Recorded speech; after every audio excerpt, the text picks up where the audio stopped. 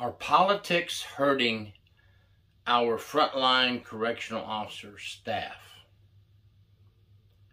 Are we giving in to political pressures? Have you ever noticed that the frontline officers and some of the frontline administrators who have the most experience in corrections, and they know how to outline and program security to work properly, they have the least input in anything that goes on with the governor's office, with legislature, maybe even the Secretary of Department of Corrections, depending on where you're at. The decision makers, yeah, they allow you to come up during legislative sessions and say a few things, and we send people up and try to get our word across as correctional officers. They say, thank you very much, have a great day, and then they go ahead and make the decision they want to make anyway. Are they giving in to political pressures?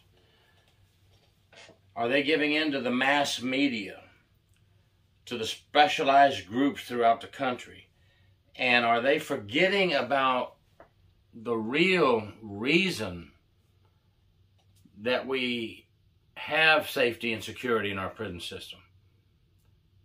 The officers working the front line, the staff working in the prison, and the safety and security of the inmates as well. And every time a new decision is made by a non-correctional experienced person, it seems to weaken our security, in my opinion. Okay, so somebody's saying right now, well, back that up. Why do you say that? Well, I'm seeing, there's always been officers getting hurt on the job, but I'm seeing a lot more officers getting hurt on the job, getting attacked by inmates, getting killed by inmates. Look at the officer that just recently was choked out by an inmate attempting an escape. He used his handcuffs and choked the officer out. May that officer rest in peace, and God bless his family, and prayers for them. Where are the political pressures for the officers on the front line? Where are the decisions being made for better safety and security for the officers on the front line? Where are the decisions being made to provide more money for more staff and more equipment and updated equipment and safety and locks for ourselves? How many prisons and jails do we have now with faulty locking mechanisms? You've heard of those stories as well.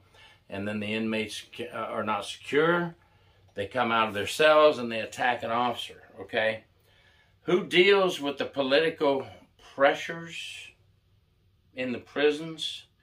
Well, your legislature, your governor, your Secretary of Corrections. Those are the three high tiers. Your mass media, unfortunately, and we know what the media does to us. The media makes us look to be the bad guys, and that we're not caring for the inmates properly, when they do have proper care and better care in this country, in the United States, than they do in most countries in the world. Except for the Norwegian, Norway, and Germany. Yes, they have some very nice things for the inmate population. It seems to be working well for them. The United States is trying to adapt some of those things. And the citizens' outcry. But does anybody listen to the frontline staff experience? The people who actually have to live with the incarcerated and with some of these violent inmates who, if you turn your back on them, you don't know at any given moment will attack you and kill you. I'm just putting this out there to ask the question. The mission of corrections, correctional managers who have the knowledge and experience, and correctional frontline who have the knowledge and experience are left out when it comes to decision making in corrections. And they're left out in the decision making on what direction corrections will go. The people making that decision is the legislature, the governor, political influence from citizens and mass media and specialized groups. If we continue, in my opinion, to be pleasers, and we want to be political pleasers in the world of corrections, we're going to continue to lose officers. We're going to continue to be short-staffed and even more short-staffed in the future. And we're going to, unfortunately, continue to see more and more officers being injured.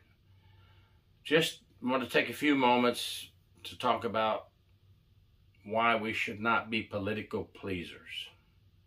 And is the politics of corrections hurting our frontline officers? Let me know what you think. Gary York, True Prison Stories. Please subscribe.